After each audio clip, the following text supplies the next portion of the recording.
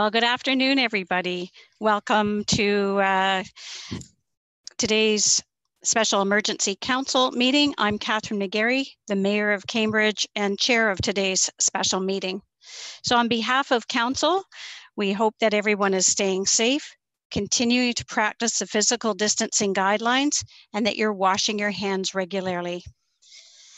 Before we start our proceedings today, I would like to start by pointing out that the first floor of City Hall opened yesterday to the public for customer service inquiries. And this really does mark another step forward in the city's recovery process. It's now been exactly 3 months since City Hall and our other facilities were closed to the public, and that we canceled all of our recreation programs and events due to the COVID-19 pandemic. And I'm sure that everyone will join me in acknowledging that it's far easier to shut down a building than to actually start restarting all the buildings and the programs that we're doing. But at that time, we did activate our pandemic response team and our plan. And seemingly overnight, we activated to a new virtual and essential workforce. We redeployed staff to maintain essential services, and the changes began.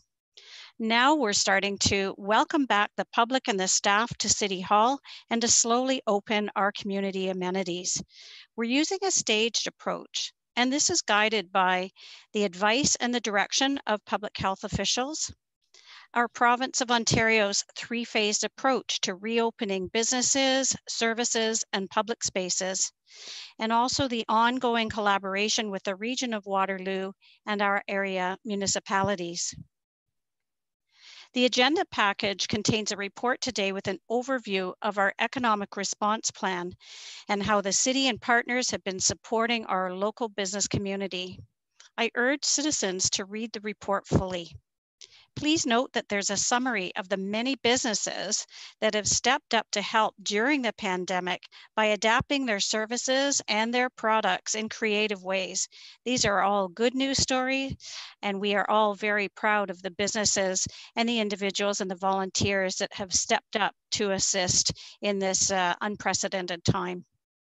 So overall, over the past months, I believe that the city has acted and responded quickly to the evolution of the pandemic, working together with our regional and municipal partners, our businesses, community organizations, all of whom help to ensure that we're doing everything that we can to prevent the spread of COVID-19. Some of our key actions include expanding our bylaw enforcement team to ensure education and safety of all, working to keep connected with the community through our Rec from Home online program. We expanded our phone-based outreach supports for seniors and other online programs. We have implemented a cost containment plan for the city to help to manage costs and offset lost revenue. There's been ongoing support for our local business community through a dedicated webpage, survey, outreach, and order from home social media campaign. And these have been very successful, and businesses have appreciated that everything is in one website for them to access. We've also introduced recently an expedited process for local businesses to expand patios and outdoor space. And I hope to see our residents physically distanced, but go out and support these businesses. We've been working with partners to support the vulnerable population. We're also working with vendors to create a safe reopening plan for the Cambridge Farmers Market. So look for that on June 27th. We're also creating an archives project to document the pandemic experience from the Cambridge perspective. I'm incredibly proud of all the work that staff have accomplished, and I'm so pleased that we're moving forward. It was delightful to come into the building today and see that there are a few of our staff that are already back in the building. And I know that we're all very happy to see the sun shining, the patios opening up, the hair salons opening up. Can tell that I haven't had an appointment yet. But our city services are restarting, and this is all good news. They're positive and hopeful signs. But we must remain vigilant and continue to be careful and particular for our frontline workers. And today, I'm really pleased that Patrick Gaskin, our CEO of Cambridge Memorial Hospital, is joining us today. I also see Board Chair Ian Miles. Good to see you again too, Ian. And on behalf of Council and City of Cambridge, I'd really like to thank Patrick and also Ian as Board Chair for the incredible, tremendous service that our hospital and the hospital staff have demonstrated during the pandemic. So let's get started on today's proceedings. We're very pleased again to be here with you today for another special meeting of Council and another reminder that we're all in this together and we all need to continue to do our part. So I'm going to ask our clerk to complete a roll call of Council so that we can confirm everyone's attendance today as we are coming to you electronically. Madam Clerk. Thank you. Councillor Adshade. Present. Councillor Devine. Present. Councillor Mehta. Present. Councillor Mann. Present. Councillor Reid. Present. Councillor Wolf. Present. Mayor McGarry. Present.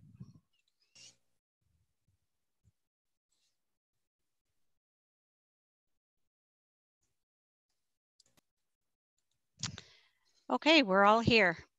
So in addition, we're going to take a moment and recognize and welcome some of the staff we have joining us today.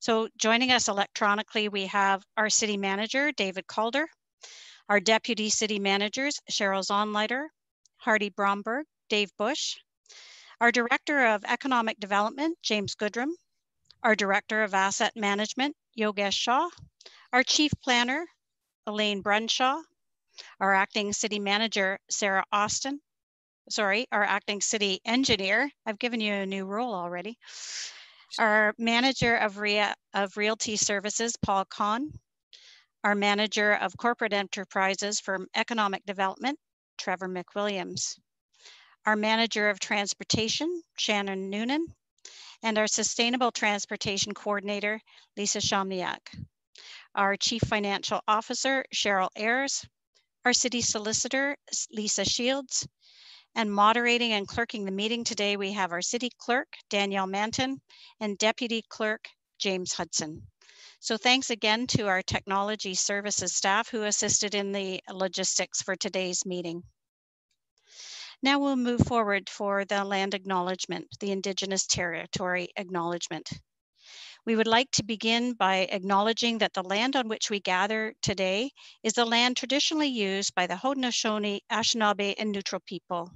We also acknowledge the endurance, presence, and deep traditional knowledge and philosophy of the Indigenous people with whom we share this land today. Now, as this is a virtual meeting, I'll ask that each member of Council who wishes to speak press the raise hand feature on your video call, and the clerk and myself will track our speakers list today and I will invite you to speak. So we'll move on to declarations of pecuniary interest, and a reminder to members of Council that if you've made declarations of pecuniary interest at a previous meeting, you'll also have to do so for the bylaw related to the same item. Members of Council, are there any declarations of pecuniary interest? Seeing none, we'll move ahead. Regarding delegations, as a result of City Hall closures and social distancing guidelines being in place, in-person public attendance at special emergency meetings of Council is not currently available.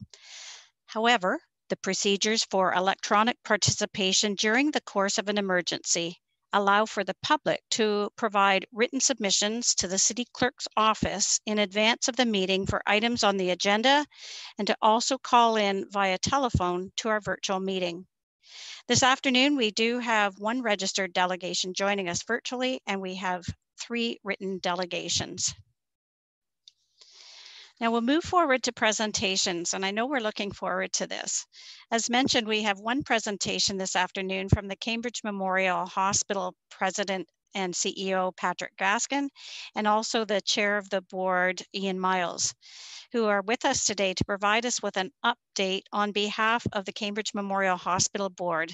So welcome, Patrick and Ian, and thank you both for being with us today. We'll have our clerk share her screen to present your presentation, and following that, Council may ask questions. I also understand that hospital board members are watching via YouTube channel this afternoon, so welcome to each of them as well. And thank you so much again on behalf of the community for what you've been doing for our community during this time. So there we have our presentation screen. And Patrick, are you taking over from here? Just get Danielle to go to the first slide if she could for that, and ask awesome if Ian would say a few words first of all. Thank you very much. That's great. Welcome, Ian. Sure. Thank you. Thank you very much, Mayor McGarry. Excuse me. And just please allow me to share a short moment of my appreciation. You know, we've been doing these updates since 2011, and certainly a lot has happened since then. However, what has not changed is the collaborative nature of our relationship and your willingness to ask the tough questions and your unwavering support that you've shown to build a strong healthcare system within our community. And because of this, we are both very grateful and honored to have the opportunity to share our accomplishments from this past year and discuss the opportunities and challenges that lie ahead over the next. So on behalf of the Hospital Board of Directors, I want to thank Your Worship, Mayor McGarry and Council for inviting us and allowing us the time to provide you and your constituents this update. And with that, I'll turn it over to Patrick to go through the presentation. Super. Thanks very much, Ian. Danielle, are you able to do it in slideshow view or not for that? I know I saw you try to click the button for that, but just fantastic. Thank you. And I'll take the next slide. Danielle and I worked it out that I'll, for that, kind of cue through the slides, which would be fantastic. I just want to take the opportunity to go through some of the background and some of our accomplishments this year. I do have a few slides around COVID. I know it's top of mind with everyone, and then we're obviously happy to answer any questions as we have done in years past. Your first slide, you obviously see the range of services we provide. By no means that's every service within the organization, but pointing to a couple of the stats. This year we topped 500 in terms of our volunteers. Volunteers are a key component to our organization and provide so much value added to our organization for that, and really proud of the work they've done to top 500. And in terms of our physicians and surgeons, being able to, as the note says, add 20 new recruits, part of our expansion and our new services, and being able to recruit new talent to the community is fantastic. I'll take the next slide, Danielle, for it. I'm going to go the other way, actually.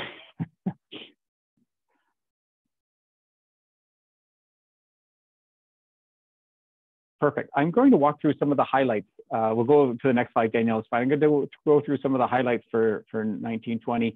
And some of them I'll speak about in more detail, but two of them that I won't, I'll touch on this slide. For that, in the bottom left corner, you see the note made that we became a Ontario Health Team. Cambridge North Dumfries was successful in that. It is an application to be one of the first cohorts of 30 Ontario Health Teams across Ontario. Really proud of the work that we've done across Cambridge North Dumfries to be selected as an early adopter for the new healthcare model, which will say much more integrated healthcare services for our community. Your Worship, you spoke at the evaluation, if you remember that, when they came around and they looked and they evaluated, I think, the 80 applications they had across Ontario. So no doubt, part of your words and support and the letter you wrote on behalf of the work of the partners, the 31 agencies that make up the Cambridge North Dumfries Ontario Health Team, helped in that success. I'll speak more about that in terms of the work on a go-forward basis. And in the bottom right-hand corner, just to make a note of that we were recipients of the, well, I shouldn't say we, our chair of our Patient Family Advisory Council, Corey Kimpson, was recipient of the 2020 Patient Family Advisor Award from the Burrill Institute, an international organization recognizing patient experience and the important role that patients play and caregivers play within the healthcare system. Corey chairs our Patient Family Advisory Council, has done a tremendous amount of work for us, and it's nice to see her recognized and honored. Danielle, I'll take the next slide. I'll walk through just some of the highlights around the year for that. It's hard to summarize a whole year in a few slides for it, but I have to stress and celebrate proudly our accomplishment in achieving accreditation with exemplary standing. So in November, we were accredited. That's Eileen Gowdy, who's in the bottom right-hand corner. She is part of a 4-person accreditation team of external peers who come to us and assess our performance as an organization. And they're looking for quality, safety, patient experience standards. They look at 2,200 standards across our organization. They have 31 required organizational practices. Those are the top-notch practices that healthcare facilities need to have in place to ensure patient safety and quality. And we had all the organizational practices met. We had 99.6% of the standards met, and we received the highest level of accreditation. And I'm so proud of and extend back to you. We should be so proud of this hospital in terms of the commitment to quality and safety, and confidently the team here across the organization wears this proudly in terms of the work that we did and to accomplish this and maintain this. On the next slide, Daniel, I'll speak about some of our kind of highlights of some of the care that we have offered throughout the year. We have introduced what's called the Cut the Count program. It's a post-surgical opioid management program to help people both with opioid use within the hospital and then post-care discharge opioid management in a successful way in order to reduce the availability of opioids outside of the hospital for it. So we're proud to be members of this international program around Cut the Count. We did our first ever double DEP. Our plastic and reconstructive surgeons did that, CMH first last year.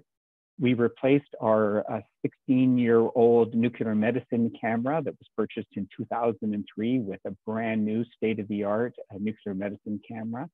Bought over $1 million worth of pumps for the organization, as well as lots of other equipment.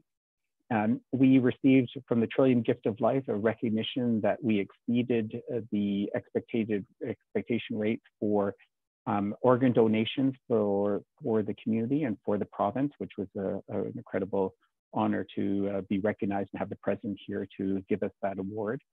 And we started low complexity spinal surgery, which we had done a number of years ago, but we're able to recruit an individual, have the technology and the support to be able to offer that to our community. I'll take the next slide.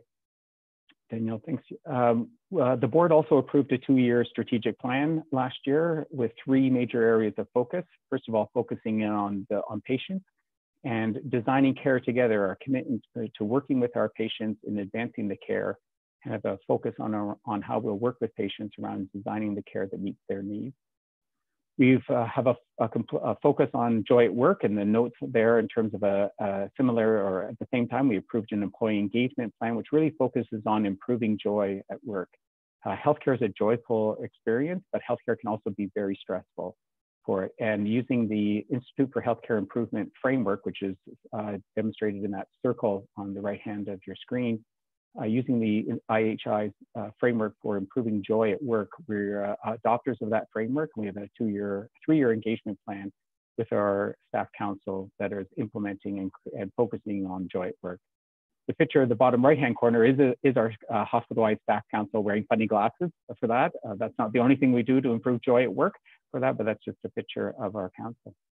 And our final initiative in our 2-year strategic plan is focused on leading boldly as part of the Ontario Health Team work that we're doing. We say that we achieved because the first milestone was actually getting approval of the plan, and we've done that. There's lots of work ahead. Danielle, I'll take the next slide. And can't go without saying that many years I told you about when Wing A would open. For that, this year I can say, and you all know confidently that Wing A opened. We were there to celebrate it with staff, with the community. It was a wonderful opportunity and couldn't come at a more timely way for us right now.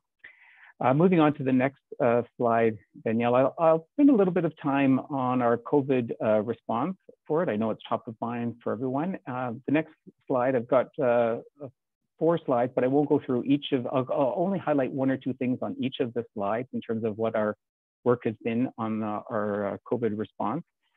We were in a perfect position to be able to add additional capacity. So looking at the second bullet there, we were able to add approximately 60 beds to our facility. And we were able to do that because in Wing B, we have a number of empty beds as a result of having Wing A for that. So we were able to do that and being able to respond to the community in a very timely way.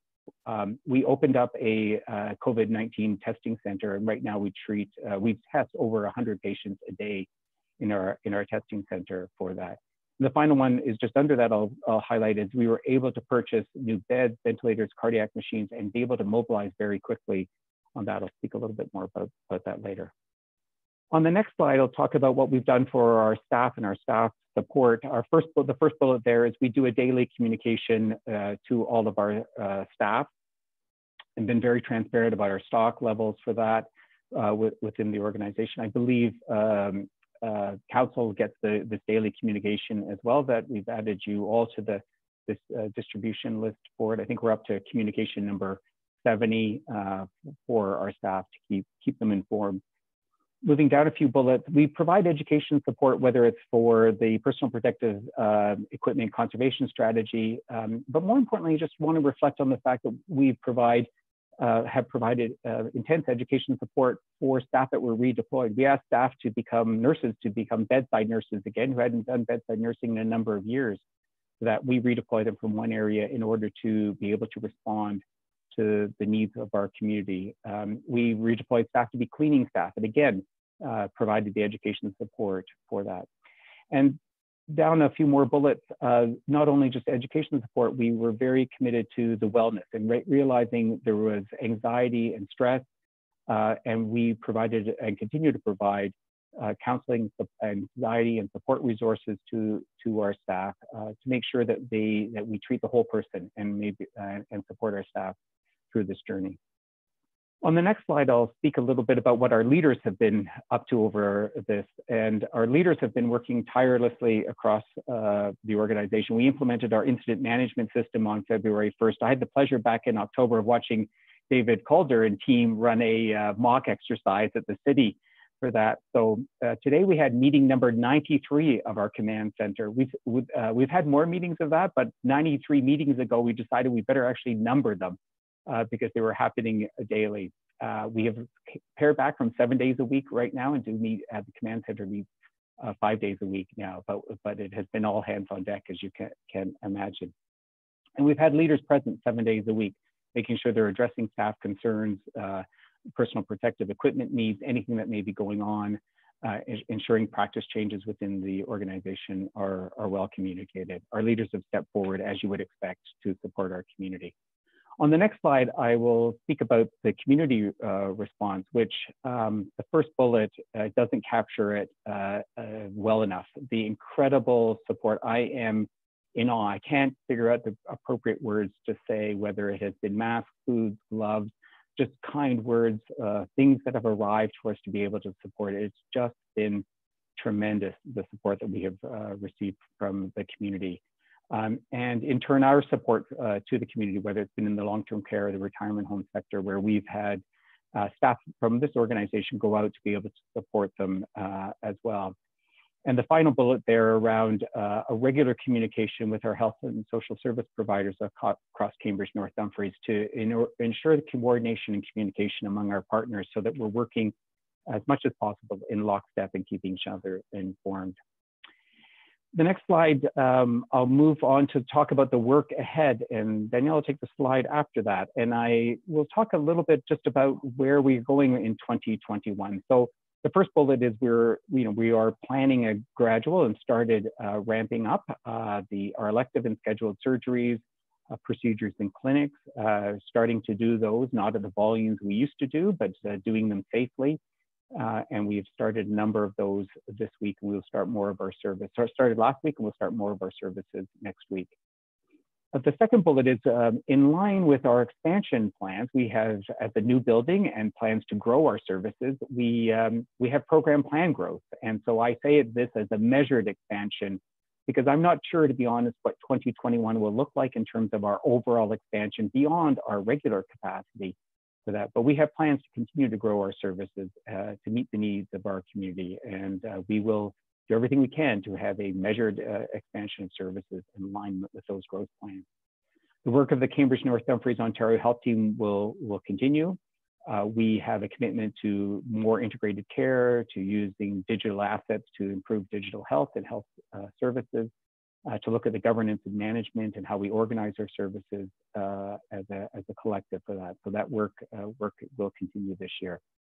And proudly, we will start the final phase of our capital project expansion, and that we are anticipating and working with the surety and working with the lenders in Infrastructure Ontario.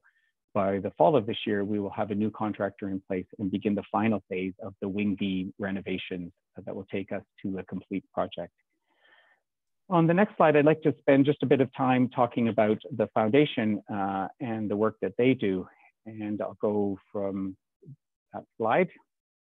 For Danielle, but I'll go on to the next one actually and speak about the work of the foundation. And first of all, pause on the first bullet and recognize our campaign, one of our campaign ambassadors, Frank Montero, and the impact that he had for the support he did for the hospital, for our community, obviously for the work of the foundation.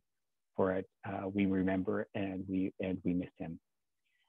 A few bullets down further on that list is to recognize the significant contribution from the Hallman Foundation of $1 million to advance our Liver Health Center of Excellence, which was a fantastic contribution that they have made in order to advance liver health for our community. And most recently, the Lazaridis Foundation, a commitment that we had made early in February for COVID preparedness, and $1.7 million allowed us to buy the ventilators, the beds I mentioned earlier, the cardiac machines, the fact that Lazaridis Foundation stepped forward so graciously, so generously, and so quickly to us was a help to us for sure. And the bottom bullet there, we have pennies to go, $50 million campaign and only 1.36 million to go. And with that, I will pass it back. Next slide, Danielle, and then the slide after that, and I'll pass it back to Ian for our closing words. Okay, thank you very much, Patrick. So before we turn it over for questions, I'd just like to once again thank Council for the time that you've given us today. I mentioned before that our relationship is one that we truly value. And we're here, of course, to serve the needs of our community, and we look forward to continuing to expand our programs so that we can continue to do our part to drive a strong, vibrant, and healthy community. So with that, I will ask if there are any questions.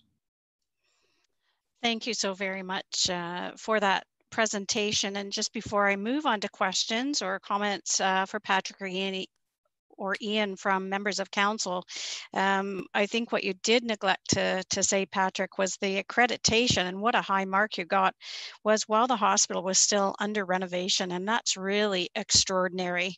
So we're very, very proud of that.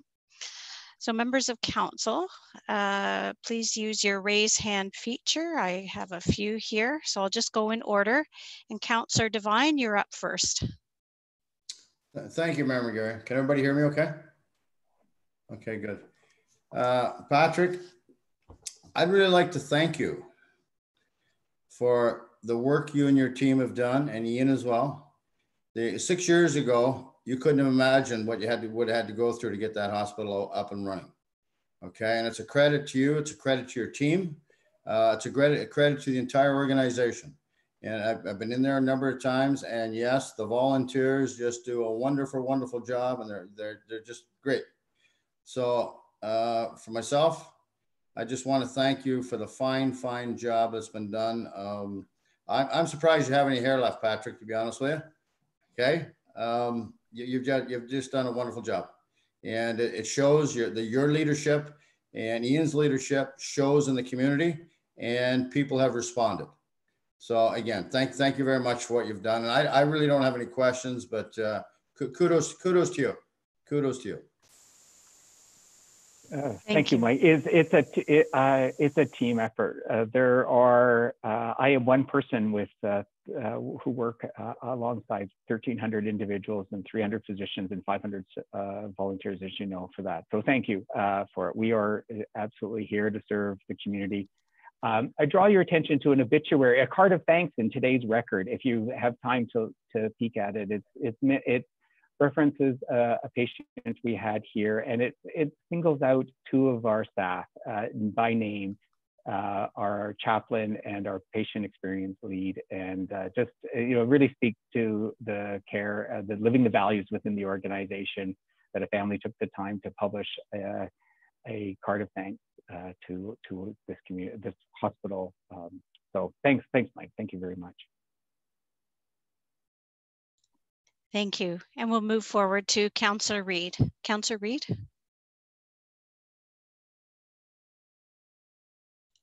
If you could unmute, that would help. Thank you. I know we have trouble remembering how to do that. Thank you very much, Madam Mayor. And I just want to echo again what Councillor Devine has said, that our hospital has been something that we have appreciated for many, many years, and all of the trials and tribulations of going through the construction, and you still kept up a good face and served our community. And through this COVID-19, you've been serving us very well, as we have seen. I just have one question, and that's about the testing center. I understand that at the testing center, it isn't accessible.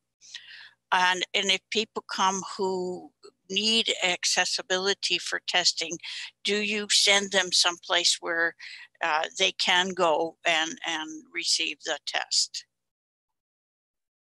Thank you, Councillor Reid, for the question. And it is an important point to mention that there is limitations because of the requirement to have it as a separate access for it, and the way we had to set that up in sort of a temporary space and set it up quickly. For that. So it is a bit inconvenient.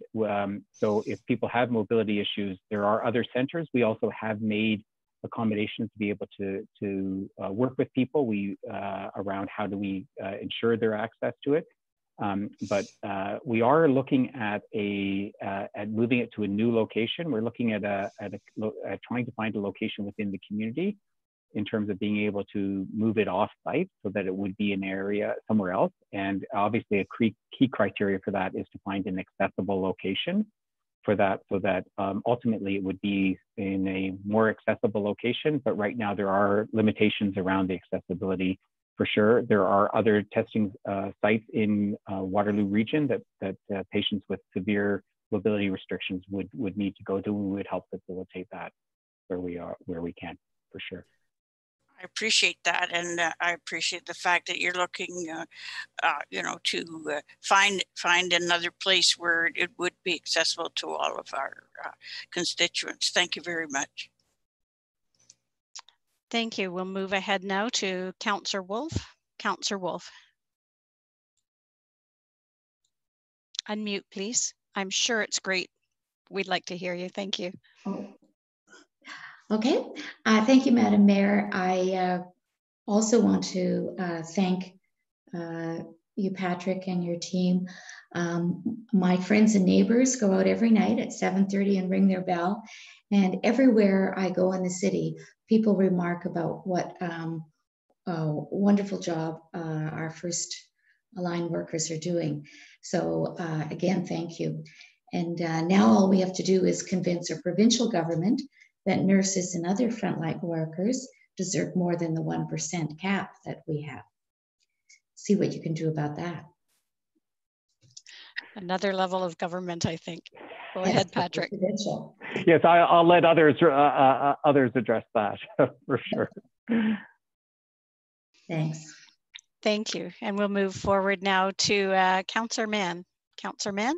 Thank you, Madam Chair, and through you, Patrick and Ian, I just want to thank you too. And I think Mike and Pam and Donna and the mayor have said it very well.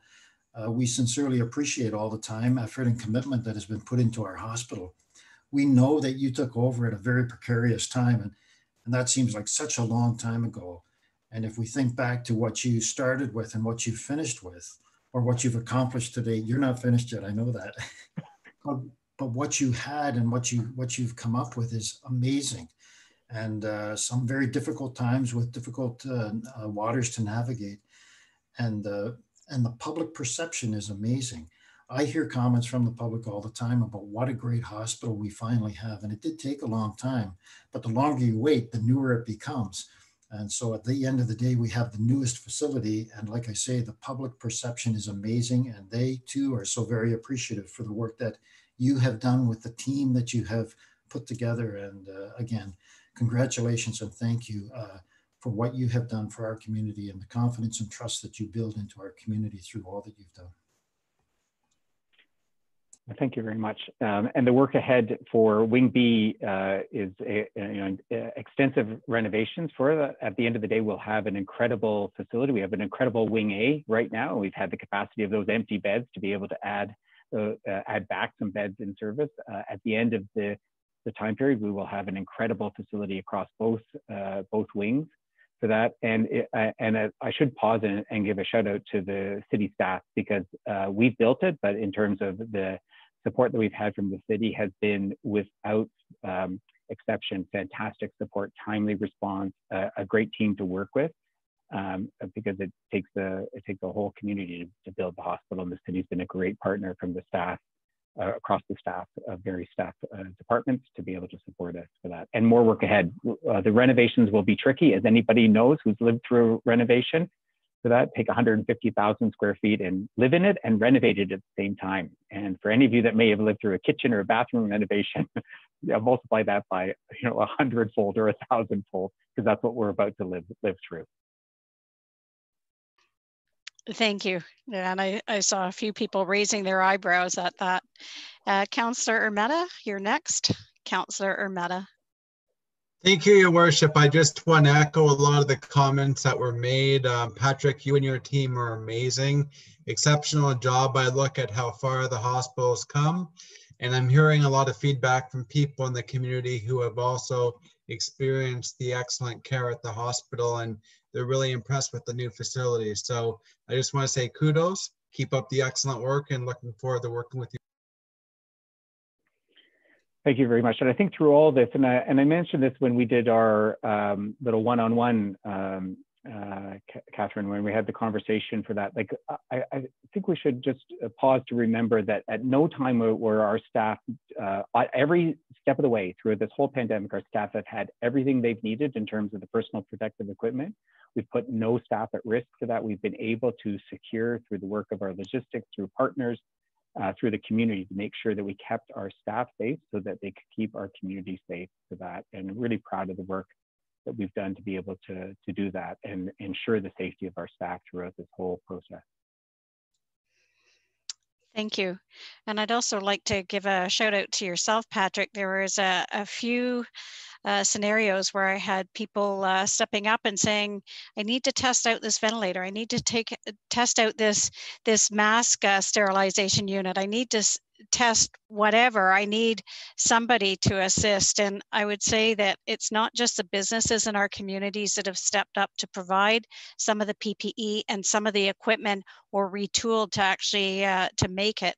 It's the fact that they had a willing host at Cambridge Memorial Hospital in order to help them get the specifications and to try out whatever they were doing. And I can't help but give the Cambridge mask makers a shout out, because when I was doing an interview with them, I recognized that out of all of Ontario, it is one of the few and the first organizations to step up. And at last count, a couple of weeks ago, I think, before they switched to surgical caps, they were at 33,000 cloth masks, and many of whom have arrived in your organization to keep people as safe as possible. So it's been an incredible partnership. I know from my own question, I know that you've talked about we're pennies away, if you can think of 1.3 million pennies or whatever it is at the moment. That should be our challenge today. But I know that we've talked about some of the ongoing needs as you're trying to fill the new wing with new equipment and upgraded equipment. So what is the ongoing needs that the foundation is looking for from the community in the next few years? So thanks for that question, Catherine, because on an ongoing basis, we will, post our campaign, look between $4 and $5 million worth of needs each year. And, you know, you may say, and I probably said it to you in past years, you may say, well, why? That, you know, that nuclear medicine camera, if it wasn't 1.5, it would be $2 million. And we waited 16 years to replace it. But not everything gets replaced with the new wing. And so as we look to making sure we've got the best technology here for our community, it will cost us as a community $4 to $5 million a year on an ongoing basis post campaign. And the foundation is aware of that. We've been working in partnership with them around how do you remind and convince and bring a community alongside for that on an ongoing basis for that. And so, you know, it is the work ahead for it to maintain the hospital and to continue to do what we want to do. You know, we'll need to replace that MRI. It won't be that far away that we'll need to, say, really, we need to replace that MRI? Yeah, it will be old for that. And we'll need several $1 million to be able to do that. So it's an ongoing need. It's in the $4 to $5 million range, Catherine, for the next, 3, 4, 5, 6 years. We have an endless, insatiable need for equipment in this organization.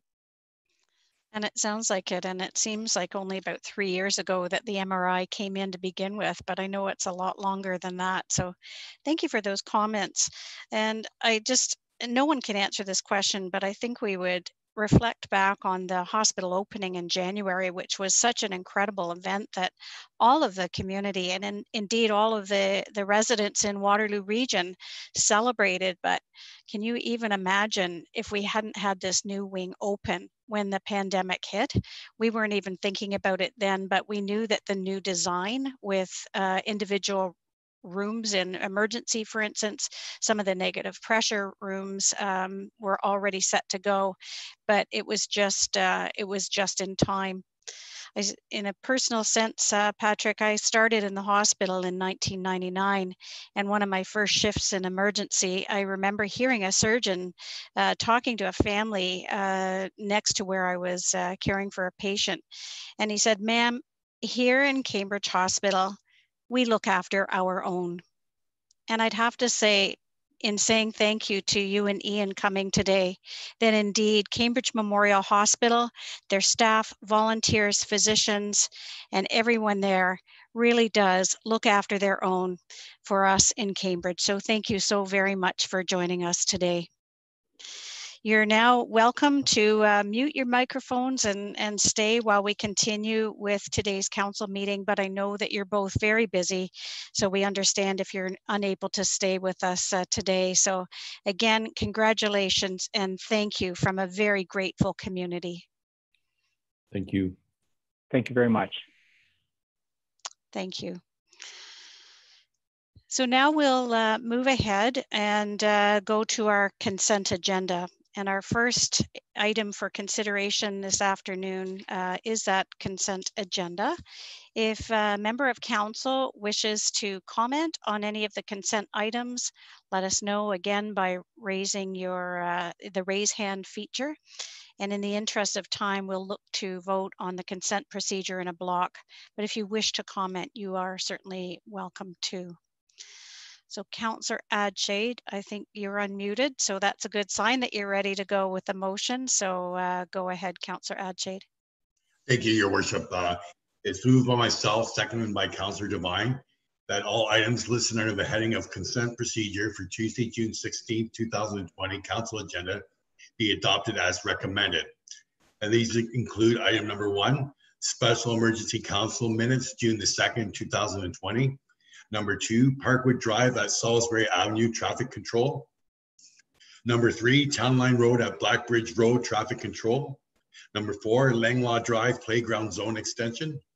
Number 5, Uncommon intersection control review. And number 14, introduction and consideration of bylaws.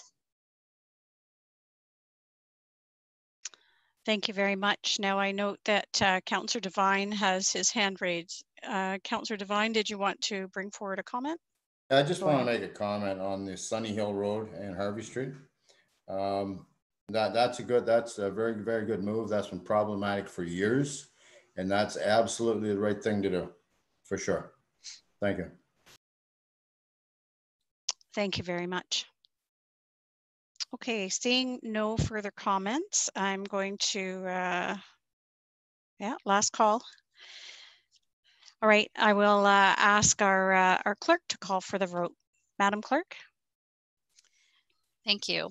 Councillor Adshade. In favor. Councillor Devine. Aye. Councillor Mehta. In favor. Councillor Mann. In favor. Councillor Reid.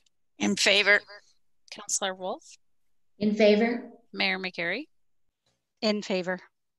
And that carries. Thank you very much.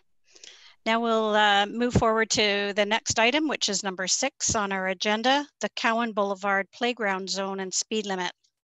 We do have one registered delegate on this item today, so I'll ask that we're patient as we make the arrangements for the delegate to join our meeting.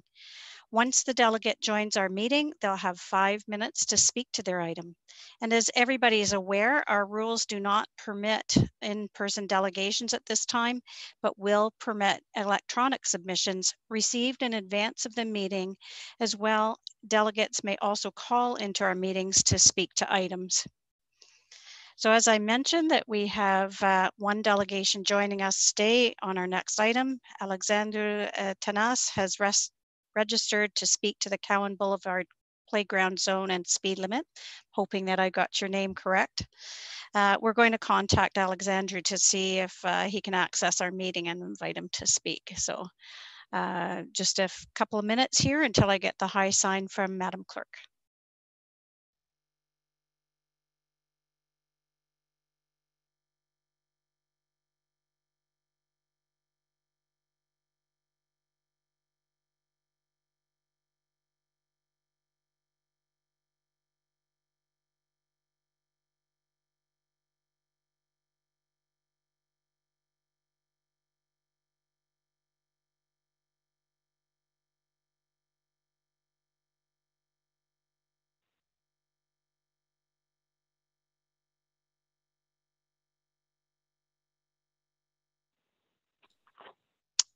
Okay, Alexandru, do you hear us?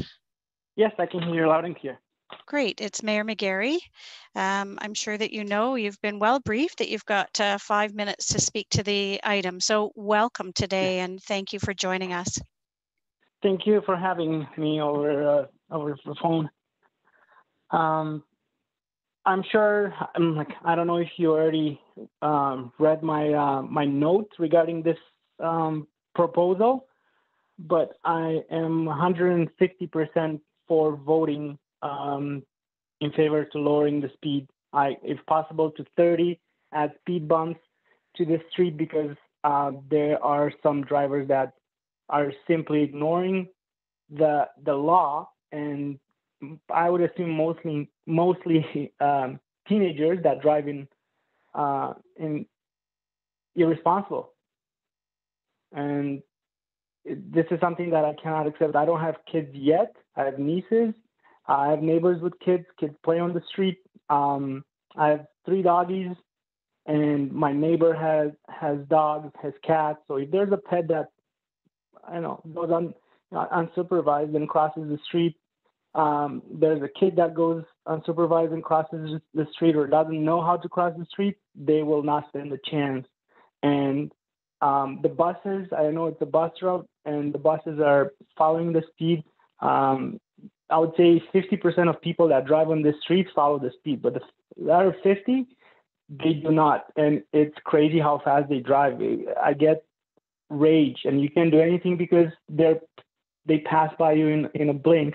And this has been going on for 4 years since I moved here. And it just, you can't control it. And I would appreciate if the city decides to enforce the speed. And I don't know if it's allowed to place the speed bumps on a bus route, but just something to deter these drivers to fly from stop sign to stop sign. And that's pretty much what I have to say. I'm all for it. I don't know if you got a lot of members from a lot of neighbors of ours from Cowan Boulevard, but definitely with the new playground and just the number of drivers that drive fast is insane. Okay, thank you very much, Alexandra. Are you finished your comments? Yes. Okay, I meant to say as you started, please stay on the line. I'm going to ask for questions or comments from members of council and then invite you to answer those. And then once we're ready to move forward with the item, you can stay on the phone so that while we discuss the item, you can hear some of the comments. Our staff will meet at that time so you can hear the outcome of council's decision. But once I close off the question and answer period with you, you'll no longer be allowed to comment, but you will get to hear how council votes on the issue. So we'll remove you once from the meeting once the council's decision has been voted upon. So thanks again for coming to speak. Now I do see Councillor Urmeta would like to speak, so I'm going to hand it over to Councillor Urmeta. Go ahead. Thank you. Thank you, Your Worship. Just a quick comment. I just want to thank him for coming in. And it is consistent with what I've been hearing in the neighborhood that the speeding has been an issue. And I just wanted to know that I've been hearing that and just to thank him for coming in. Thank you. Are there any other questions or comments from members of council?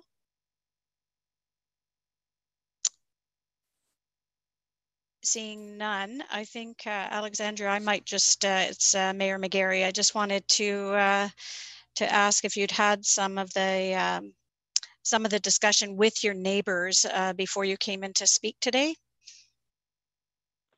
Yes, I have spoken to 2 of my neighbors, and they all feel the same. I didn't go down the street because during these times, I'm sure nobody wants to like hang out or talk or open the door to who knows who is ringing their doorbell. But I spoke directly to the neighbor across the street from me who has pets, and the neighbor close to me, like the next house, and they have kids. They have 4 kids, and they are in the same boat. Pretty much, we're not able to protect our kids, pets, our community against these drivers. And I believe last summer, the city placed an electronic board, like a speed board, for people to see. And I don't think a lot of drivers noticed it. It was pretty high up. But every time I would look at it, it was like people drive on this street like it's like a 70 plus kilometers an hour average speed. It's downhill, or if they go uphill, also they speed. But there's nothing to protect us, people that live on this street, against these drivers. And it's sad because I don't want to experience or to witness an accident, an unfortunate accident, for the city to do something about it and enforce this speed limit. Thank you. Well, thank you very much. And it's certainly consistent from what I've heard from some of the residents in that area as well. So thank you again for staying with us today. So I'm going to hand over and ask members of council if there's any questions of staff.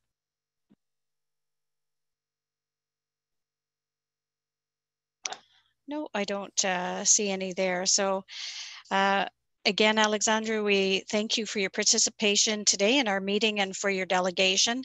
The meeting is live streamed, so you're welcome again to watch the remainder of our meeting on the City of Cambridge YouTube channel if you'd like. But I'm going to move forward now and ask Councillor Ermetta to put the motion on the table.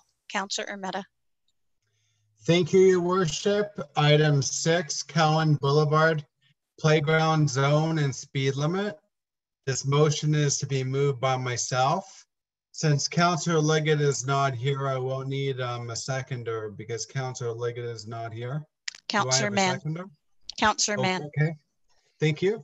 The recommendation is that report 20-045 CD regarding Cowan Boulevard playground zone and speed limit be received.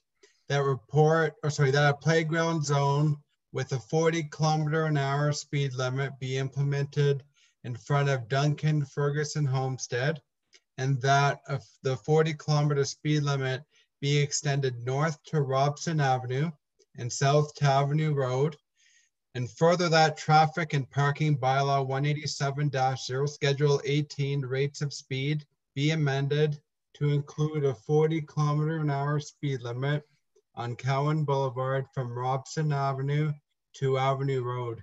And just a few comments, please. Thank you, Your Worship. Go ahead. I just want to thank staff for this excellent report. I agree with it fully. It's been a concern for a while, like the speeding, and I just want to thank staff for responding as quickly as they did. And it's got, it's got the full support of the neighborhood. I just want council to know that. I know I've heard from residents who would like to look at things like speed bumps, which I would, want to consider in the future. But at this time, I think this is a very good start. And I think that this will go a long way to improving the situation. And certainly a lower speed does give us the ability to try to enforce it. So I just wanted to let council know it's got my full support, and I would appreciate your support also. Thank you, Councillor Ermetta. And members of council, are there any sort of last call for questions for staff at this particular time, or any questions of staff? Seeing none, does council have any comments?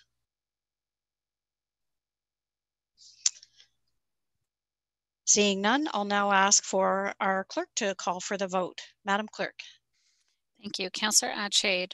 In favor. Councillor Devine. Aye. Councillor Ermetta. In favor. Councillor Mann.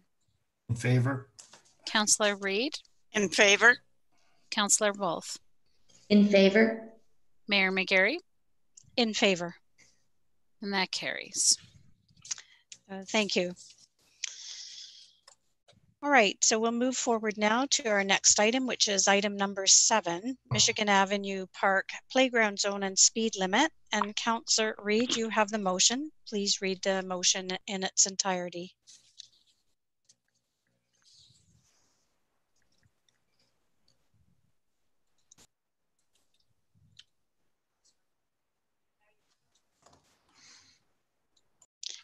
Councillor Reid, you're now muted.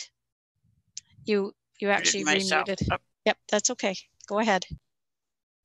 Okay. It's moved by myself and it is seconded by Councillor Devine. The recommendation reads that report 20-114 CD regarding the Michigan Avenue Park Playground Zone and Speed Limit be received, and that a playground zone and 40 kilometers speed limit be implemented on Michigan Avenue from Chase Crescent to 65 meters north of Abbott Crescent / Holland Circle, and that a playground zone and 40 kilometer speed limit be implemented on Abbott Crescent from Michigan Avenue to 100 meters westerly.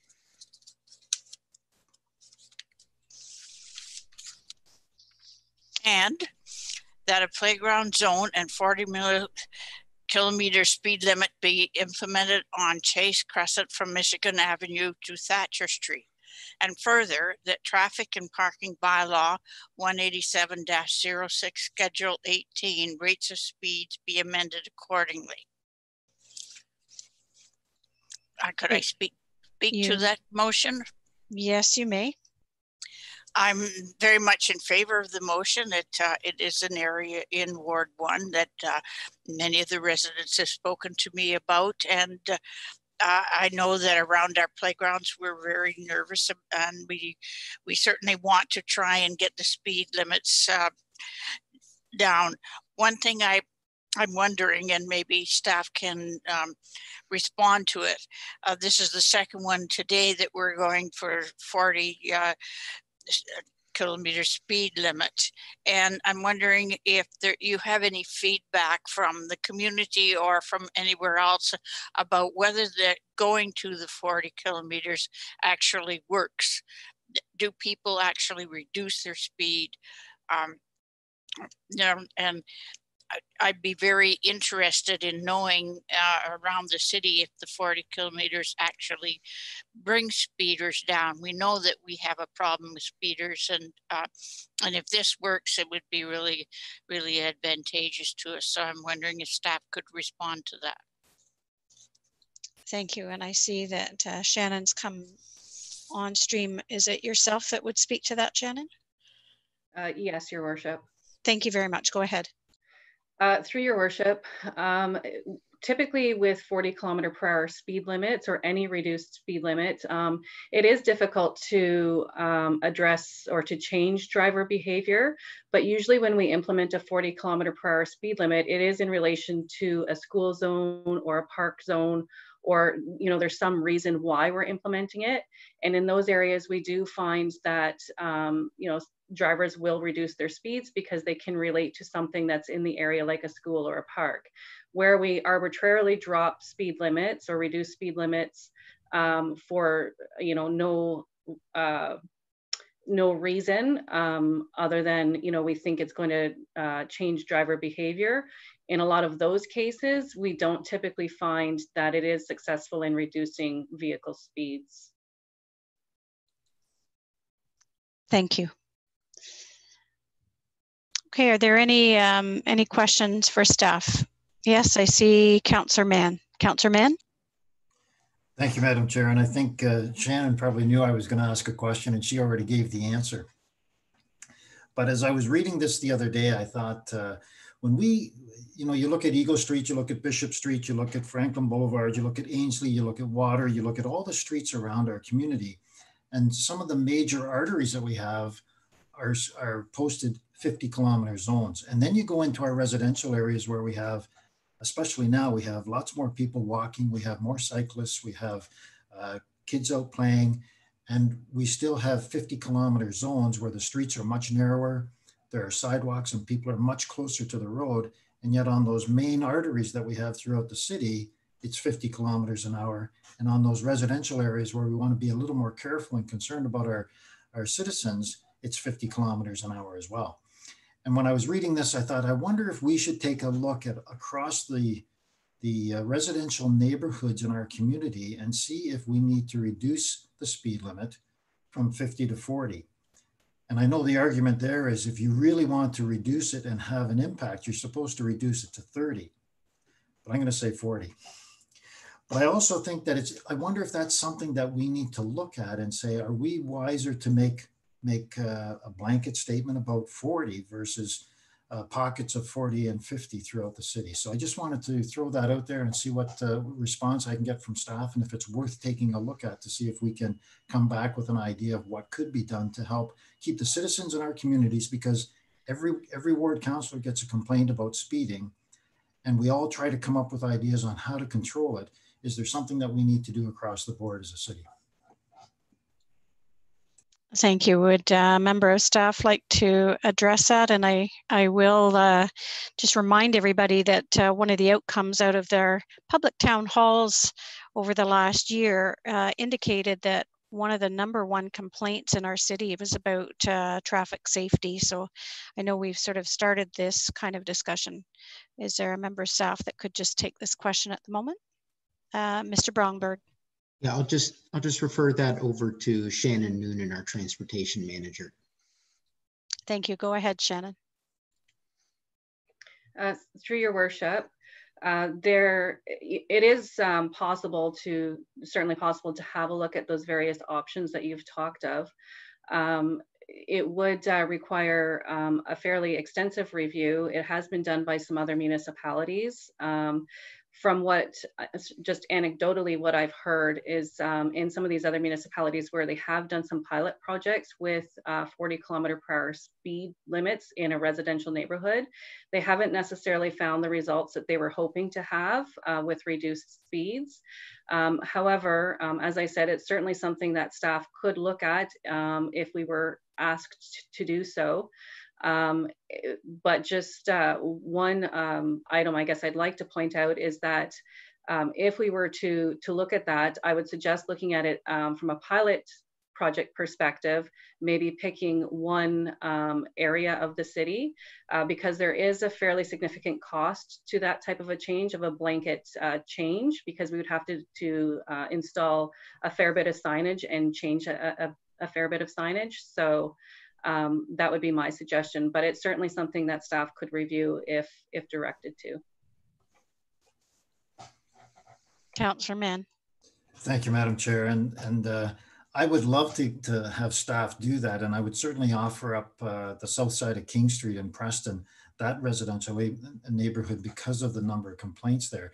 And I realize we have a lot on our plate, and I'm not looking for something tomorrow, but certainly something down the road that we could look at and utilize as a pilot project and say, is there any benefit to doing it? And if we do the pilot project and you say, no, there isn't, then at least we've done it and we can take that back to the community. But if we come back with something that says, you know, there are ways in which we can do this and make it effective, then maybe it's something that we could implement in different areas in the community. But I would love to provide that or request that direction, and then see if the south side of King Street would be an appropriate area to do it, that in that residential area.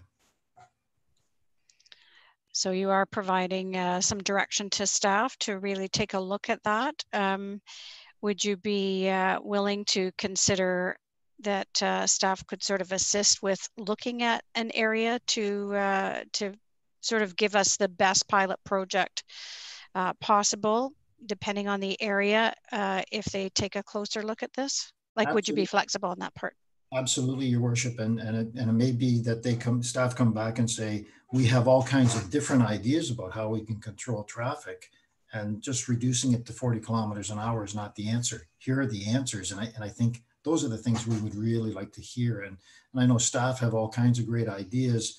Sometimes we get caught in the rut where we see reduce the speed limit or increase stop signs or do these things, and we have that narrower view, and staff have got all kinds of ideas because of their relationships with other municipalities and those kinds of things. So I'd be glad to hear what they come back with. Okay, I think I just need nods from members of council for staff to take this as direction. Is that? Yep.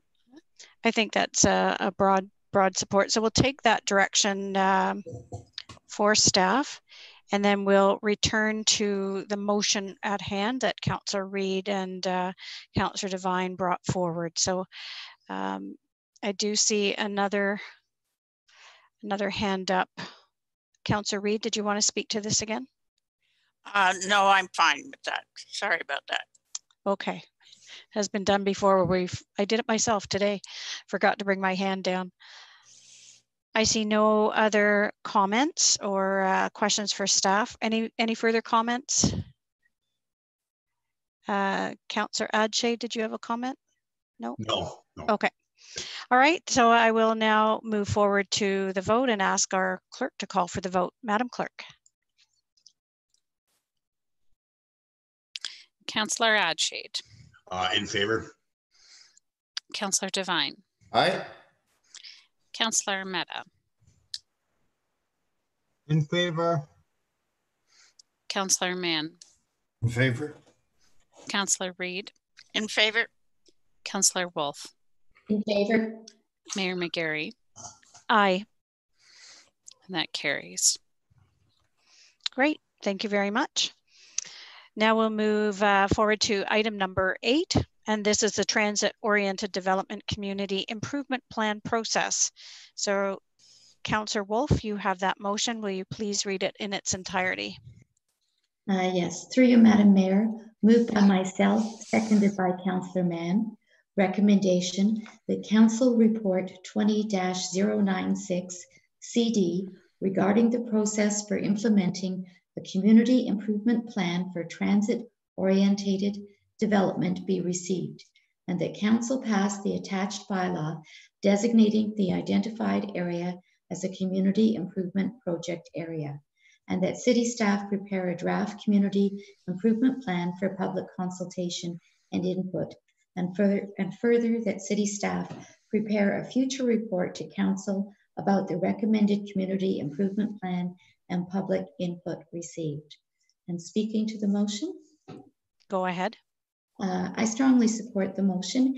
We're looking at the central transit corridor, basically where the ION would go in the short future, I hope, as where we'd be implementing this plan. And the purpose of it is to encourage walking, cycling, and transit, and lower our dependence on the car, all of which are good things. Thank you. And Councillor Reid, I see that you'd like to speak as well. And at this time, I'll also call if there's any questions for staff, but go ahead, Councillor Reid. Yes, I have a question actually for staff, because in the report it talks about public consultations, and I'm just wondering how we're going to do those public consultations and during this time of COVID-19, and if we're going to do them with physical distancing, or we're going to do them virtually, or just how we might be able to handle that and have some assurance that the public has had a real opportunity to have their say. Thank you. And I think those processes are being developed. Who would like to speak to that?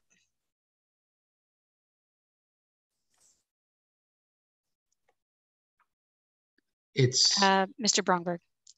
So I'll just ask Lisa if she could respond to the process around the public engagement. That would be great. Through your worship, we're still developing what the process would look like, but we are looking at a lot of municipalities have been doing some virtual engagement, doing things online, having surveys, allowing the public feedback, allowing the public to ask questions and still being able to respond and posting the questions online. So they're still trying to figure out what the best method would be, but there does seem to be some virtual options that have been proven to be successful that we're hoping to go with. Thank you. Is that it then, Councillor Reid? Good. And are there any other questions of staff or comments that Council would like to make? Seeing none, then I'll now ask at this time for our clerk to call for the vote. Madam Clerk. Thank you. Councillor Adshade. In favor. Councillor Devine. Aye. Councillor Mehta. Aye. Councillor Mann. In favor. Councillor Reid. In favor. Councillor Wolf. In favor. Mayor McGarry.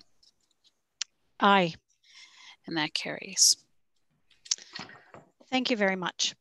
Now, Council will move to our next item, which is number 9, Gatehouse Drive Council Motion 19-211.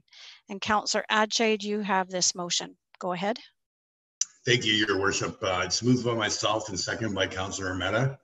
The recommendation that report 20-095 CD regarding Gatehouse Drive Council Motion 19-211 be received, and that larger no stopping anywhere signs along the school frontage be installed. Thank you very much. All right, are there any questions for staff at this time from members of council? I don't see any, so we'll move forward. Are there any comments from council? And seeing none, I am going to just make a couple. I went past this this area several times in the last couple of weeks, and I have noted that those no stopping signs are pretty well hidden. I know that we've heard a lot from this particular community to move forward and see what we can do in this area in order to try and prevent some of the issues they've had during school hours, in particular, when parents will stop illegally and let their kids out. So I'm certainly in favor of this particular motion. All right, seeing no other comments, I'll ask for our clerk to call for the vote. Madam Clerk. Thank you, Councillor Adshade. In favor. Councillor Devine. Aye. Councillor Mehta. In favor. Councillor Mann. In favor. Councillor Reid. In favor. Councillor Wolf. In favor. Mayor McGarry. Aye. And that carries. That's great. We'll move forward now to item number 10, which is Cambridge and RTO4 Grand River Project, Water Street South. So Councillor Liggett, I believe that you have the motion. So, Councillor Liggett. Oh, I'm sorry. That's okay. Yep, just 1 second. I'm out of sync. I can take that if you like. No, I've got Councillor Adshade to take that one. Item number 10. Councillor Adshade, go ahead. Thank you. Yeah, thank you, Your Worship. It's moved by myself and seconded by Councillor Mann. Recommendation that report 20-084 CRE regarding Cambridge RTO4 Grand River Project Water Street South be received. And that funding in the amount of $25,000 be transferred from the Economic Development Reserve Fund to fulfill the City of Cambridge financial requirements of Project A-01025-40. And further, that Council authorize the Mayor and Clerk to execute all applicable agreements to allow full and beneficial collaboration between all relevant parties, the City, the region, and the Grand River Conservation Authority for completion of said project to the satisfaction of the City Solicitor. Thank you very much. Are there any questions for staff? Councillor Devine. Yeah, so thank you, and through the chair. Just a question: is this going to be accessible for people or persons with challenges? Is this going to be accessible? Is that the plan? The question to staff. Through the mayor, yes, that is our intention. As we work through the design process, we'll be looping in Vanessa Lopak, our inclusion supervisor. So that is the intention for sure. You might want to take it to the AODA committee and to do a presentation as well, because they'll be very concerned about that, Mr. Goodrum, and thank you for your response.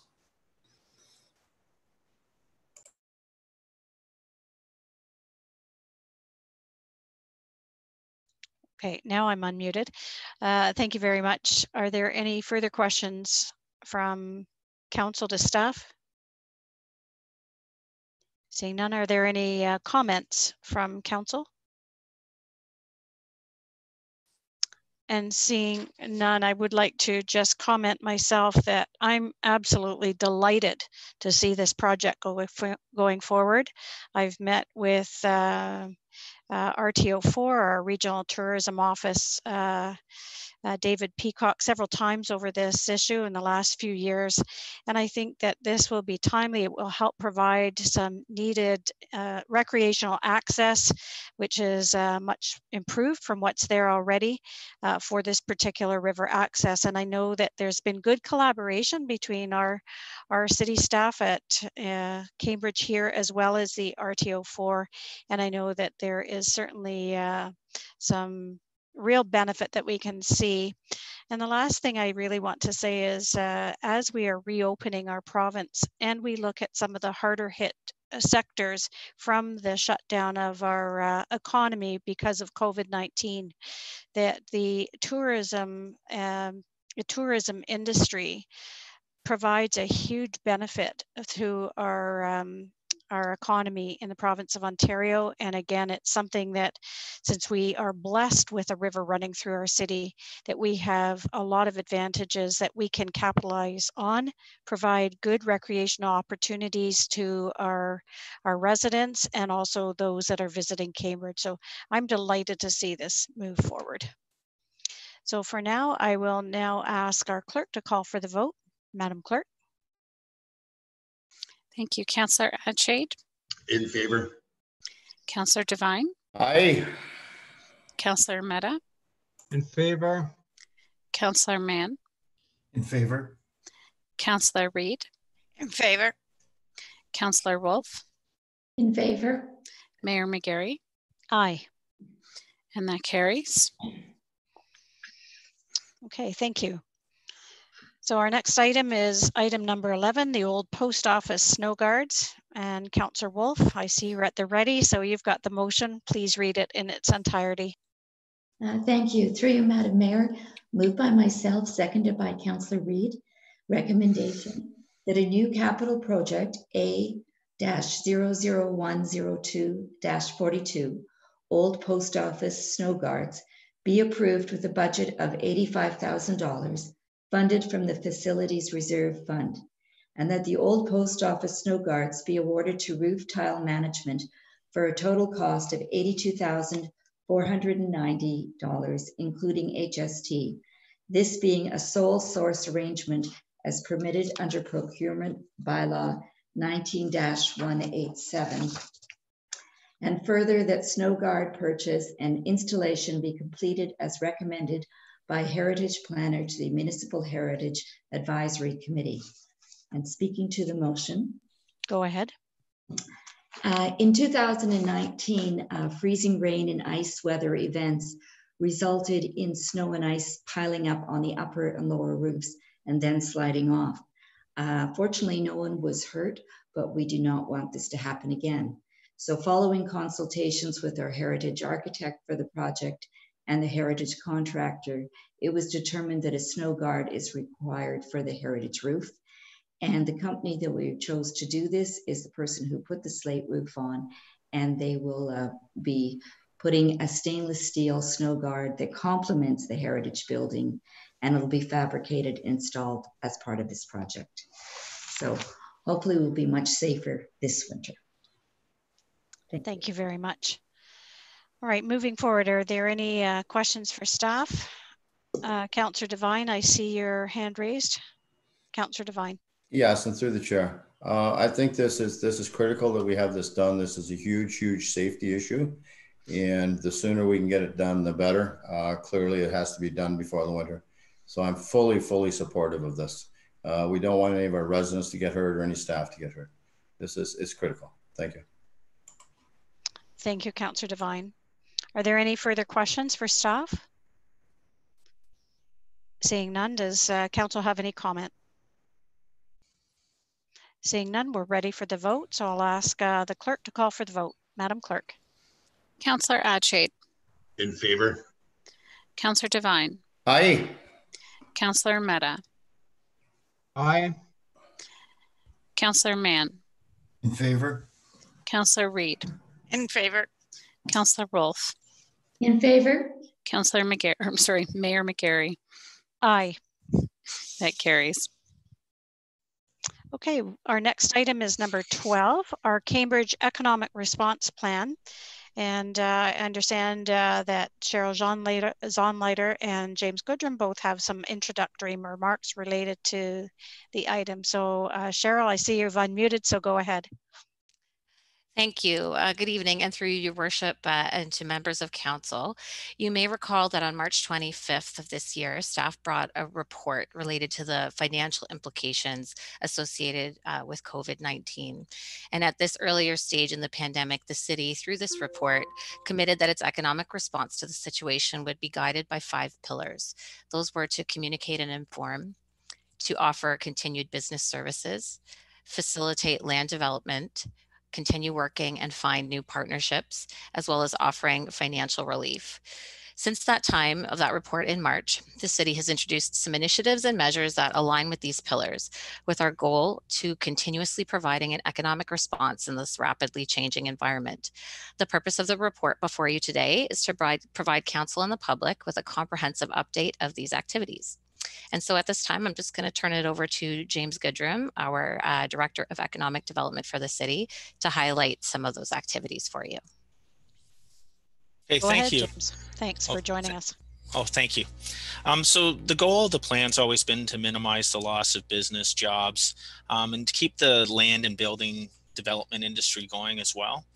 So as the businesses are going to be transitioning through reopening and recovery phases, we have and we will continue, and this is right across the corporation because it's many hands in the pie here to make these things work out. So, so we're going to continue to support the business community with information that they need for safe operation, and it's really with a goal to ensure that an effective recovery as best we can, and to make sure we end up with a strong economy as we can. And one of the other things I wanted to point out before I hit some highlights here of some staff initiatives is that similar to other departments across the city, we are working with our region partners. So right now we have what's called BEST WR, Business and Economic Support Team, Waterloo Region. We have a number of meetings weekly. And so we're going to continue to participate in these cooperative initiatives with the region. And one of the things that we're looking at working on now, and we've started with our partners, is somewhat of a recovery framework that's going to include short, medium, and long-term strategies to move forward and help ensure some economic stability and recovery. So some of the initiatives that Cambridge staff has worked on, obviously, our CFO, Cheryl Ayers, has, I think it's been 2 reports now that has been brought forward to council for consideration around financial relief. And that's the waiving of penalties and interest on property taxes till the end of June. And most recently, the development of a property tax deferral program. One of the things that we noted early on is to have a dedicated place where businesses could go and residents could go for information. So staff created a dedicated web page to the COVID-19 pandemic, and it lists federal, provincial, municipal programs that are available to City of Cambridge business and residents, as well as important links to programs and services that are promoting and supporting business. We've continued on with our economic development services, which includes business consultations, business assistance, as well as facilitating development. And I'm happy to say, we have and continue to have interest in development of employment lands. We've had some clients that we've been working with, and our engineering folks are continuing on with, as you know, the capital projects to open up shovel-ready lands in the North Cambridge Business Park. One of our other initiatives is we're doing a business outreach survey, and that is really going to help us as staff develop actions that we need to do locally or that we could do locally, as well as areas that you, our mayor and council, can advocate with upper levels of government on behalf of our local businesses. One of the most enjoyable things we did was the Order from Home program, which includes dine from home as well as shop from home campaigns. And they've been very well received. We've had thousands of hits on those web pages. So that's really, that was really a team effort that involved GIS, communications, my own staff, as well as others in licensing and that. So that was a really good, successful project as part of this pandemic. And Mayor McGarry mentioned this as recently as last week. City staff created a streamlined patio expansion application process so that we can assist.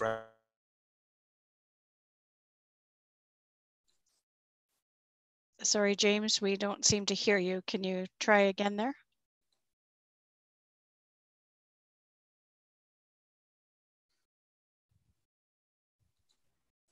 I'm just going to see if James can either come back in or be able to continue his comments. We'll just pause for a moment.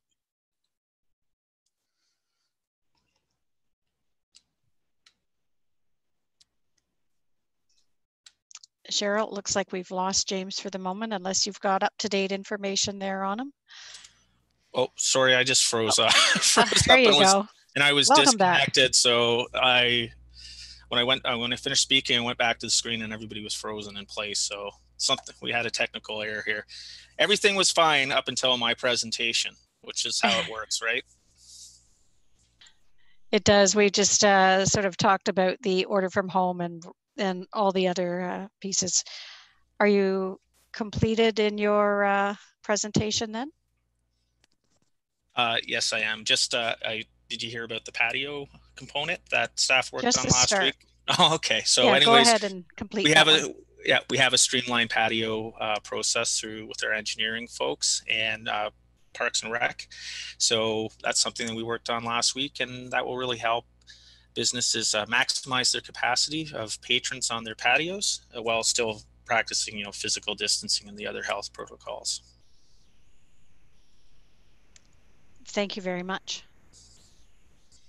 All right, we'll move forward and just put the motion on the floor before we move forward to questions and comments. And Councillor Mann, you're set there and you've got the motion. Please read it in its entirety.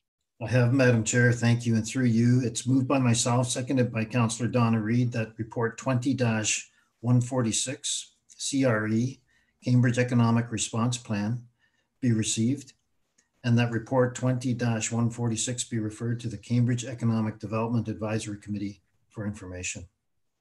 And just speaking to the motion. Go ahead. I just want to commend staff because, people have come forward as soon as the news came out that business was going to reopen, and businesses got in touch with us and said, how are we going to do that? And staff were available with all the answers, and the streamlining of the patio licenses was pivotal for a lot of businesses because they wanted to get it out and they wanted to get open right away. And James, you're right. The patio licensing was great, and the process and the communications and working with everybody really helped to streamline that process and make it an easy process for people. So thank you for all of that and for all of the work that you have done and your team has done and in trying to get businesses up and running as smoothly and as quickly as possible. It's been noticed and it really has been appreciated. Thank you very much. I have a few hands here. Councillor Devine, you're next. Councillor Devine. Yes, and through the chair. Thank you very much. I would really like to extend congratulations to all city staff, the economic development, the legal department, bylaws. It could go on and on. With last week on Monday or Tuesday, it was announced that patios could be open. And from what I can see, I talked to city staff on Tuesday or Wednesday.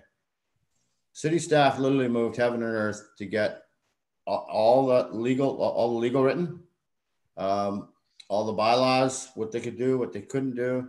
Got back to the restaurant owners and bar owners and pubs very, very quickly.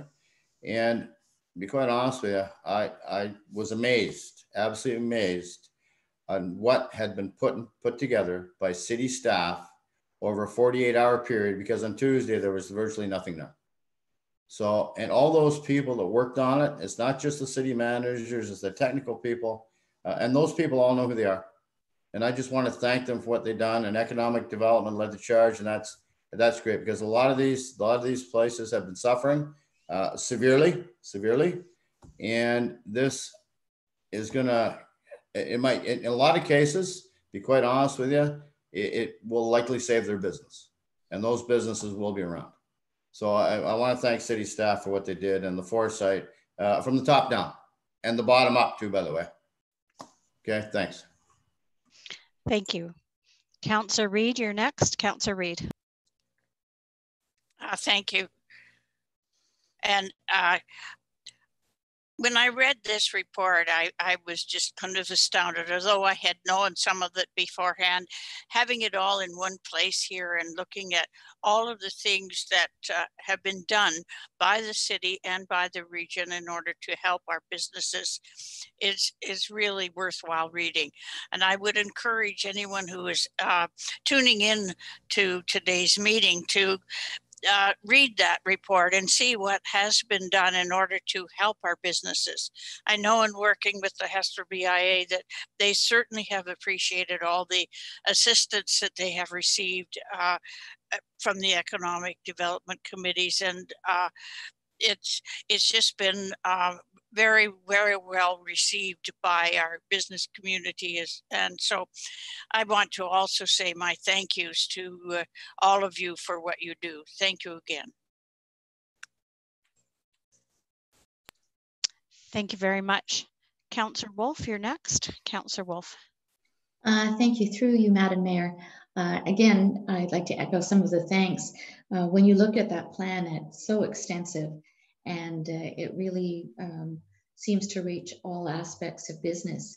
But in conjunction with patios, have we looked more into closing Main Street, Lower Main, so that those patios involved, so the patios can be even bigger than they are now? So that's, I guess, a question to staff. Through the mayor, that's something that we are looking at. We've been having the discussions with the BIA. I can tell you that not all businesses are in favor of the Lower Main Street closure. So that's something that we'll be further talking to the BIA about, and seeing where their board would like to go. But rest assured that if they do make that decision, or if we look at perhaps Water Street lot parking or parking lot 2, that could be another option that I know Hardy's group in engineering and that has already started to look at these sorts of things. Okay, thank you. Thank you. Are there any further questions or comments from council? And seeing none, if I may, I really also wanted to add my congratulations to staff, and also my deep gratitude for where we've ended up as a city. I know that the City of Cambridge was quick on the mark to bring forward suggestions on how we were going to support an economic response plan here in Cambridge. Some of our programs were adopted early by Cambridge or created, and I know that certainly other municipalities and jurisdictions have followed some of the lead that Cambridge has put forward, and I'm really proud of that. And I also know that the programs from the economic development area have certainly served businesses well. It's certainly easy to remember just one website, and I think I've memorized it, or it's tattooed on my forehead, one or the other, and that's investcambridge.ca. And it was easy for me in a lot of communications over the last 3 months to actually say to people that were asking how we were supporting business to actually use a one website. And you've been able to bring in all of the different programs in other levels of government, such as the federal and provincial governments as well, and put it in a one-stop shop for businesses to access. Certainly, it has been very helpful. I also wanted to give a shout out to the communications department, who have really tracked what's going on here, have promoted and continue to promote all of these programs on all of our social media sites. As I said, I go to bed dreaming of them at night sometimes, and making sure that I can remember those to promote them in everything that I'm trying to do. I also know that there was a tremendous amount of collaboration, not just with area municipalities, but our upper levels of government, in order to try and clarify some of the rules around patios. These were details such as, is the 6 feet between table edge to table edge, or chair back to chair back? I mean, incredibly detailed things that in just really almost a blink of an eye, we've been able to try and move forward and help our businesses to address. And I have to say that on the first night that patios were open, Friday night, I made sure that I managed to get my whole family out to a patio and enjoyed it. So make sure that you dress for the weather and go out and support it. But I did want to end just with, it's made it an easy partnership when we're trying to advocate for what we need for other levels of government, in order to make sure that we have what we need in a business sense here. So thank you again for what you've done there. And I see that Councillor Leggett has joined us. Councillor Leggett, are you there? I am. Can you hear me? Yes, we can. Welcome. Okay, I'm driving. Okay, drive safely. I will. Yes, I know you will. All right, if I don't see any other further questions or comments for staff, I'll ask the clerk to call for the vote. Madam Clerk?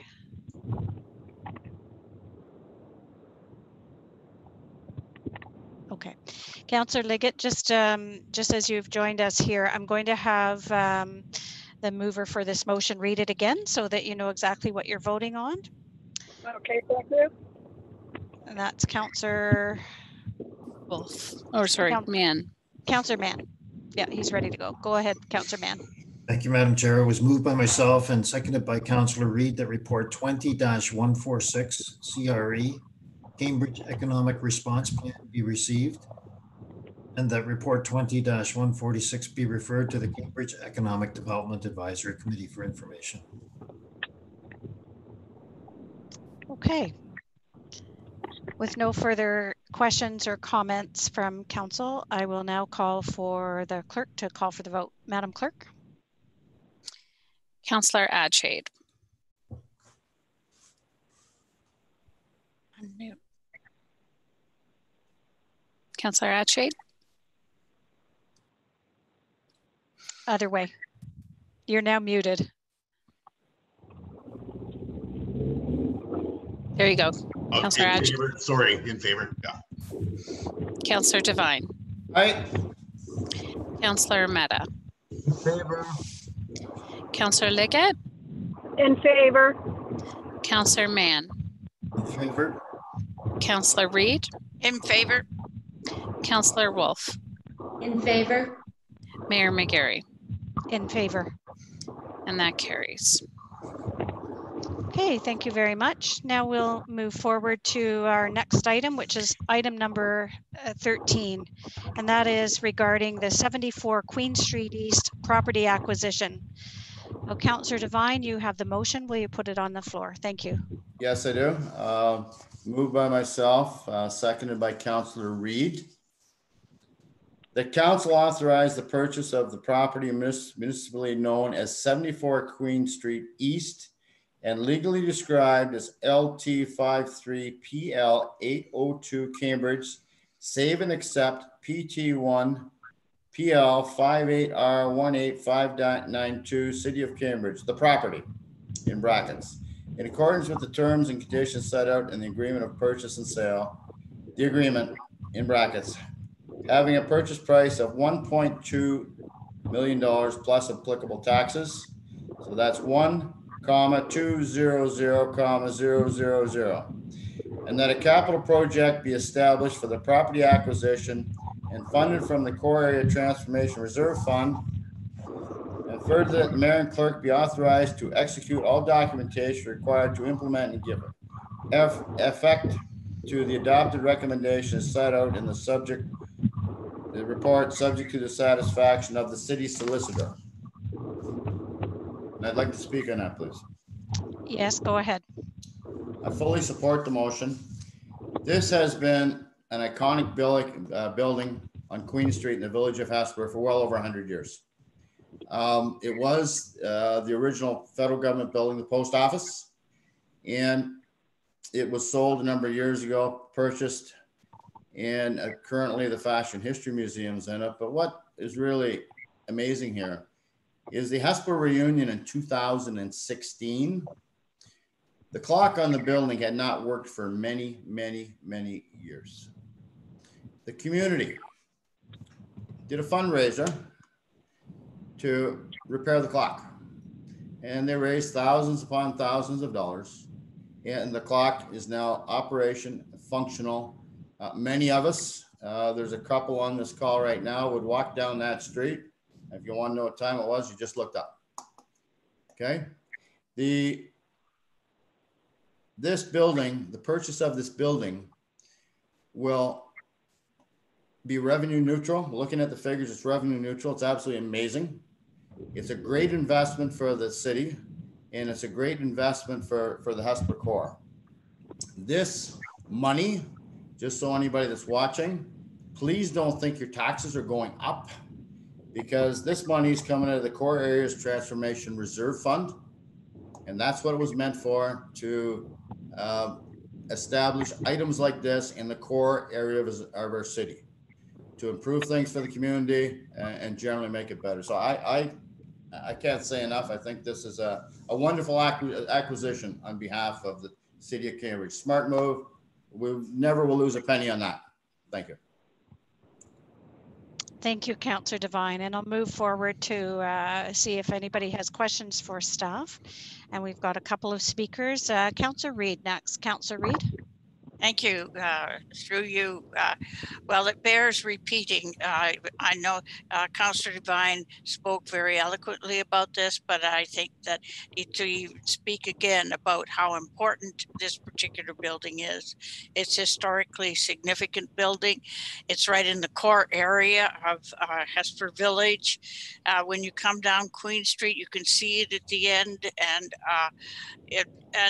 I know that it is well loved by people who live in Hespeler. This is exactly what the Core Area Fund, Transformational Fund, is meant to do, is to provide that kind of building that's significant to the community and that will assist the businesses within the area because of it being there.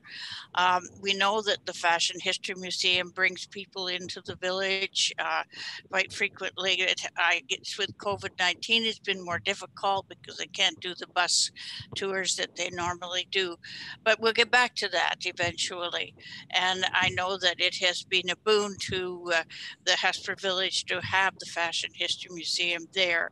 And this just adds further to the significance of having this particular building belonging to the city. So I'm totally in favor of this, and I hope that everyone else will vote for it as well. Thank you.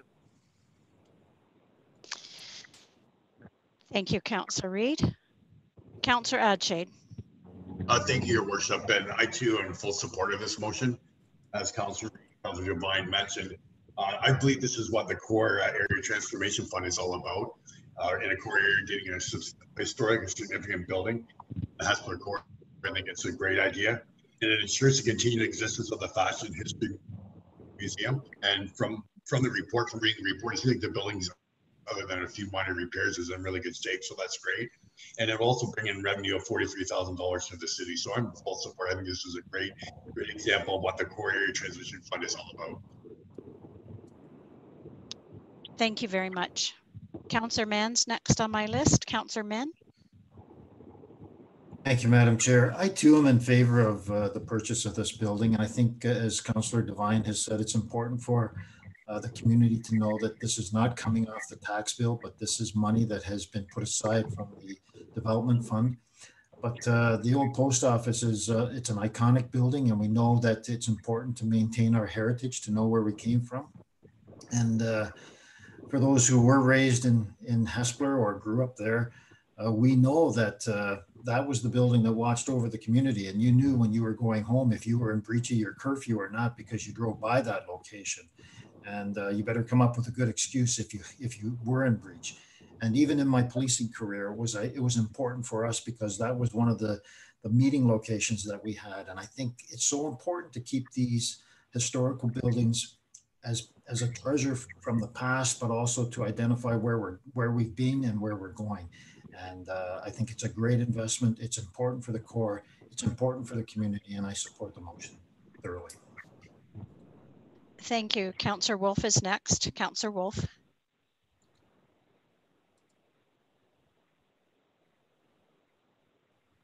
Through you, Madam Mayor, I too support this motion.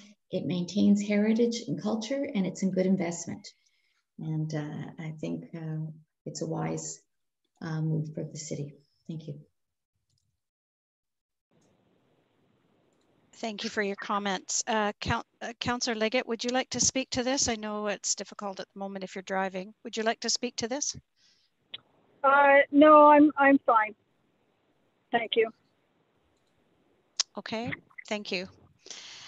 Seeing no further speakers, I did want to add the comment that the Core Area Transformation Fund was certainly started in looking at using some of the development charges that were in a particular fund in a way that does help us to purchase strategic properties in our downtown core areas for some transformation. And this certainly fits the bill. And I'm very pleased to support this motion as well. I think with Fashion History Museum as a willing partner in that, as we move ahead with plans for the building, will certainly be important. And again, I wanted to point out that the tourism industry and the tourism sector in the province of Ontario is one of the largest sectors that contribute to Ontario's economy. And we're really fortunate in our city that we have so many opportunities in order to really attract visitors and keep visitors not only to our city and our region, but certainly to our downtown cores. And this really does fit all of that. So I'm tremendously happy to support this motion today. I think that Cambridge will certainly benefit from the building and also for its likely intended use. So that's all I have to say.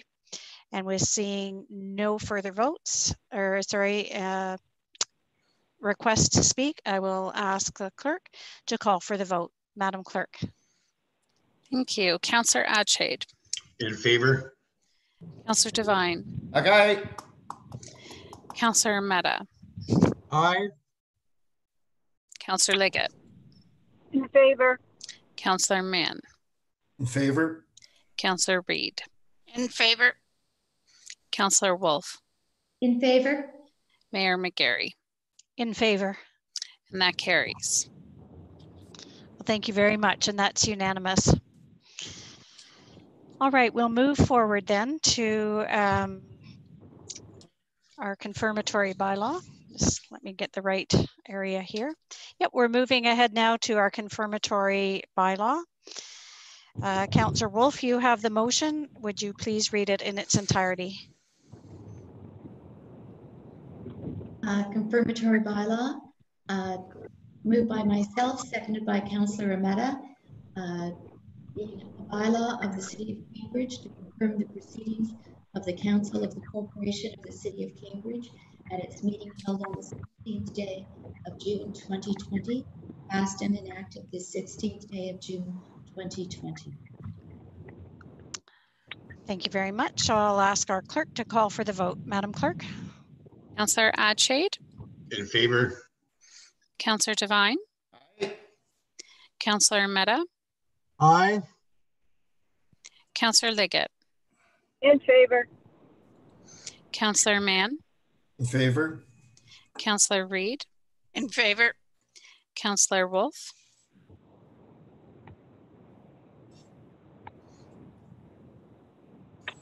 In favor. Mayor McGarry. Aye. And that carries. Thank you very much. Now we're ready for the close of meeting. And just before we do that, I just really wanted to note that is our CFO's birthday today. So Cheryl Ayers, on behalf of all of us, many of whom are chuckling away. Yeah, you were found out. I want to actually wish 39. You, yes, a very happy birthday. Thank you very much. I appreciate that, Mayor McGarry and everybody. I'm sure you can tell I'm blushing right now. You want us to sing? No, that's okay. Okay. we could. The community probably doesn't want us to sing either. Yes, I know, especially since you're in our headsets. But anyway, the wish is the same. Happy birthday. So now we're ready. Thank you. We're ready now for the close of meeting. I think Councillor Wolf, you have the motion for our close of meeting. Through you, Madam Mayor, I move that we close this meeting at 5:54 p.m. Moved by myself, seconded by Councillor Atchade. Thank you, and we're ready to call for the vote. We won't sing it, but you go ahead. Councillor Atchade. In favor. Councillor Devine. In favor. Happy birthday, Cheryl. Councillor Mehta. In favor. Councillor Liggett. In favor. Councillor Mann, Favor. Councillor Reid, In favor. Councillor Wolf, In favor. Mayor McGarry, In favor. and that carries. Well, thank you very much, everybody. The meeting's now adjourned. Make sure that you look after each other, stay physically distanced, wear a mask when you're out, wash your hands often, and most importantly, again, please look after each other. Thanks for joining us. Bye, thanks. Bye. Bye.